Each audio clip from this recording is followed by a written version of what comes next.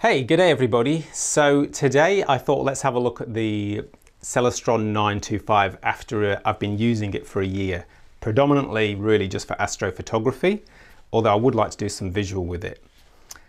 Like I said, it's been a bit over a year now, and I've taken a few different pictures, galaxies, bit of nebula, close-up sort of nebula shots, and some planetary work as well, Saturn and Jupiter.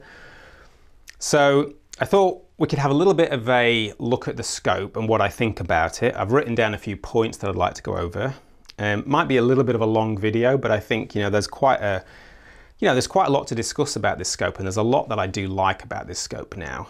And I can see why it was so popular when I was researching it. So let's get into it. Like I said, it might be a bit long, but try and stick with me. So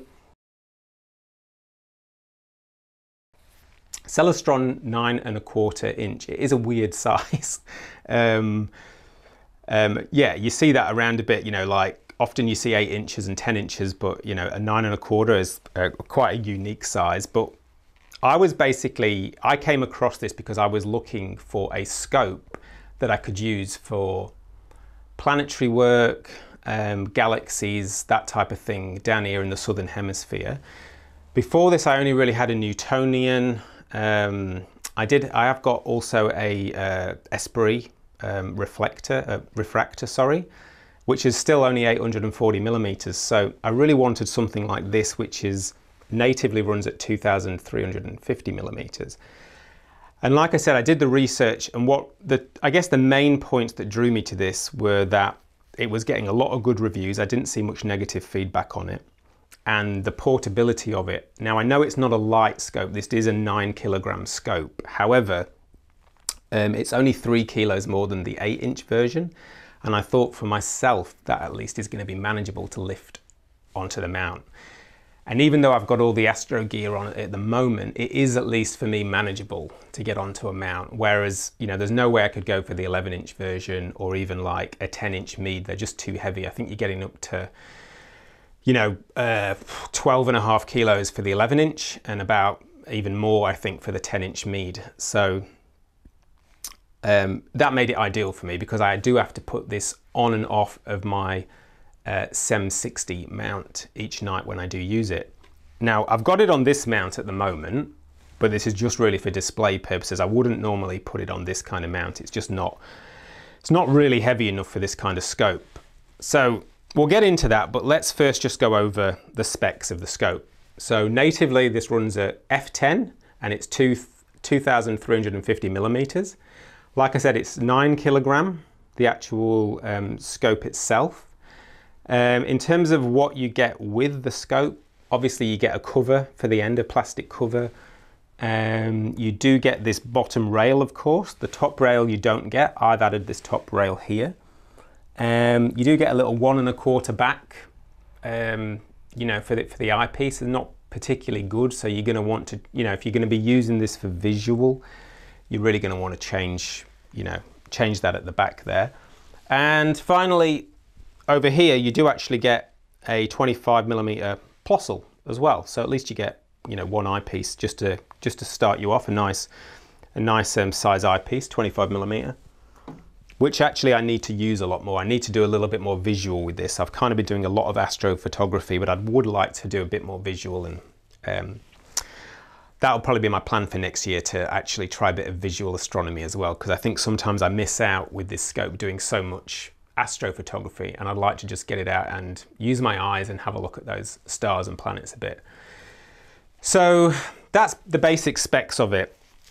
Now, because of this being a 9.25, the primary mirror on this as well runs at f2.3, so I've heard. So I think that is another thing that adds to this scope keeping its collimation. That's what I've heard anyway. So, let me know if I'm wrong on that. But I bought this secondhand. It was nearly new. The guy that sold it to me, nice guy, bought it secondhand, and even after it was shipped to me, I checked its collimation and it was nearly pretty much spot on when I got it.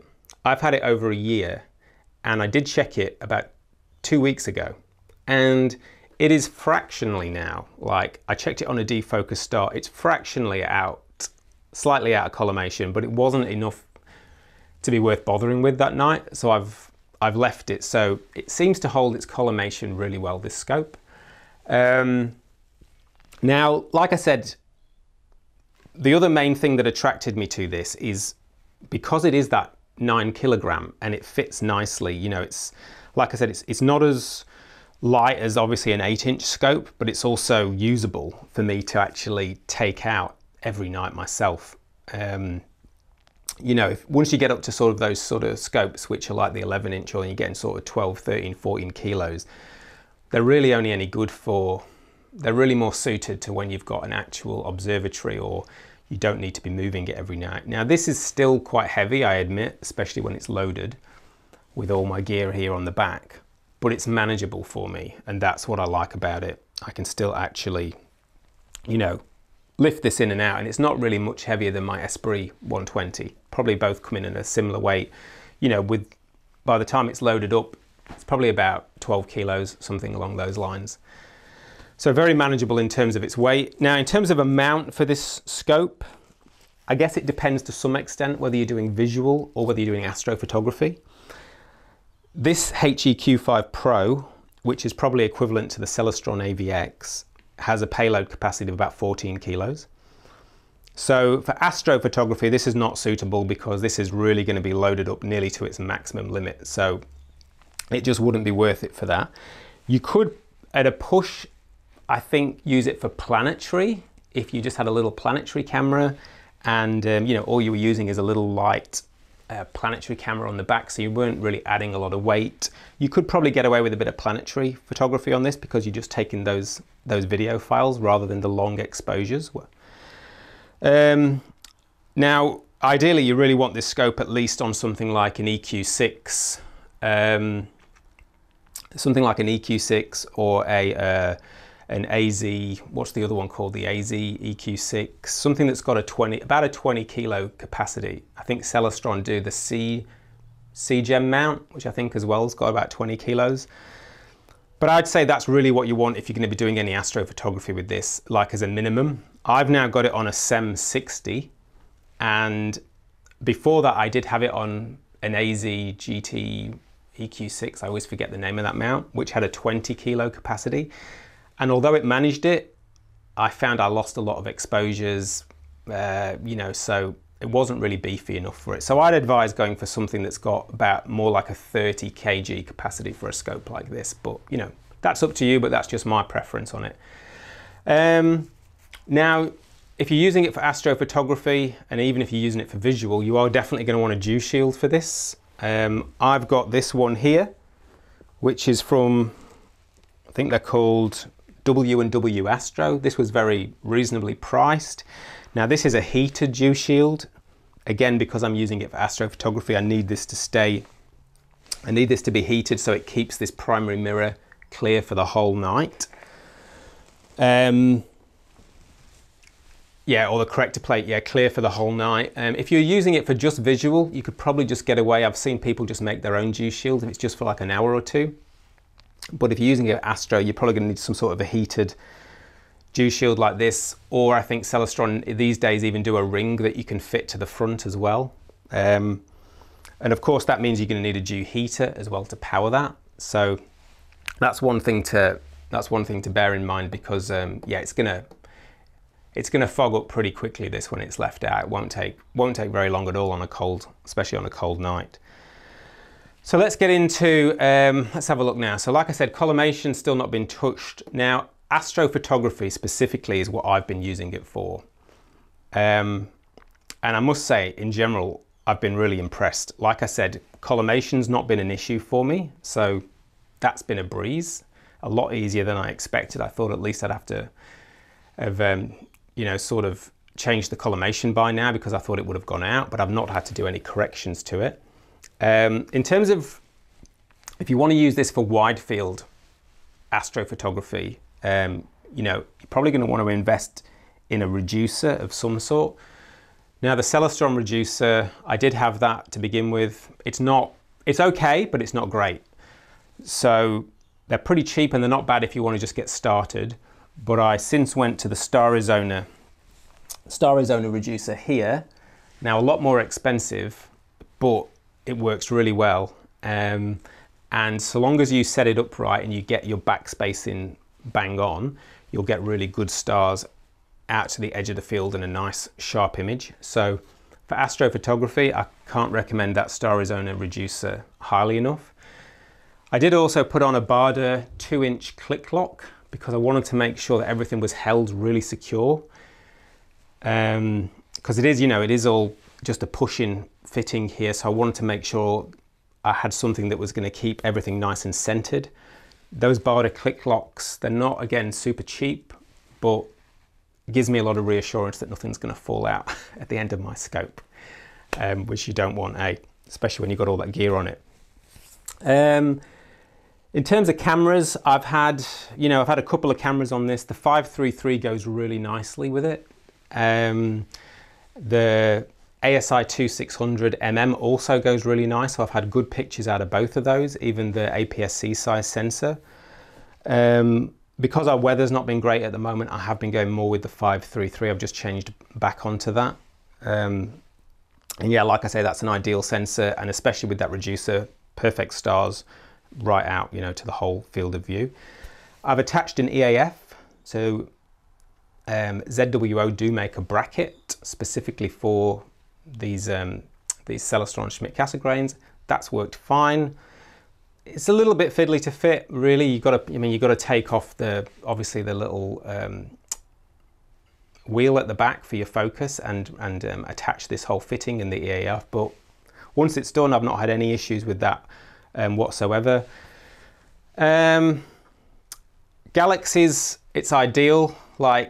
So with the reducer on, you're getting it down to 1550 millimeters. So still great for like some galaxies. I'm currently actually taking the Tarantula Nebula in the Large Magellanic Cloud with this again. I'm taking some long sort of 5-minute exposures with a duo narrowband filter on this one-shot color camera. And again, if you want to get close in on those deep sky objects, sometimes it's nice to get that really tight field of view. Whether it's Carina, you know, the Keyhole Nebula in Carina, or like I said, the Tarantula. Galaxies, again, it's ideal for. And then of course, you know, take this off and the reducer and you stick a Barlow on it, and it's ideal for planetary. So I've got some really nice pictures of Saturn out of this, some really nice pictures of Jupiter. With a 3x Barlow, with a 2x Barlow, you can get some really, really cool images. So, you know, it's such a versatile scope. I mean, and if you really want to, obviously at the end here, you've got the Fast Star compatible. So if you really want to, you've got the Star Arizona Hyperstar. I mean, they're not cheap, but that's going to bring you down to like, I don't know, whatever it is, f2 point something.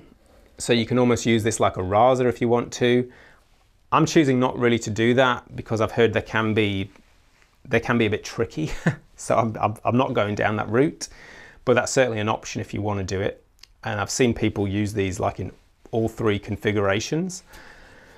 So yeah, there's a lot that you can do with this scope, and it's really versatile. For me personally, the way I use it and the way that I've found worked really well for me is attached a top rail here. So I bought a separate rail, attached that to the top.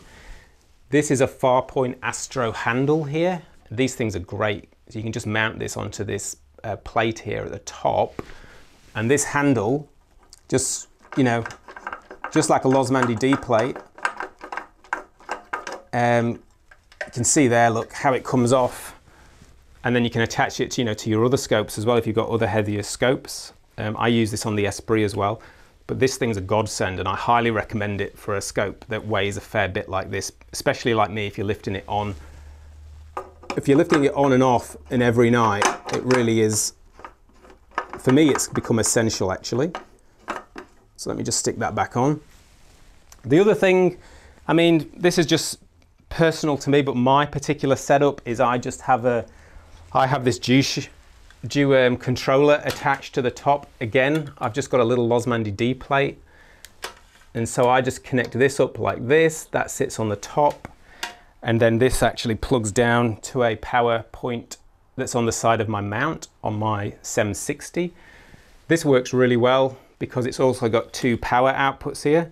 So then I actually do the power, I actually take the power here and I just push it up through to the Dew controller here, and that powers my camera.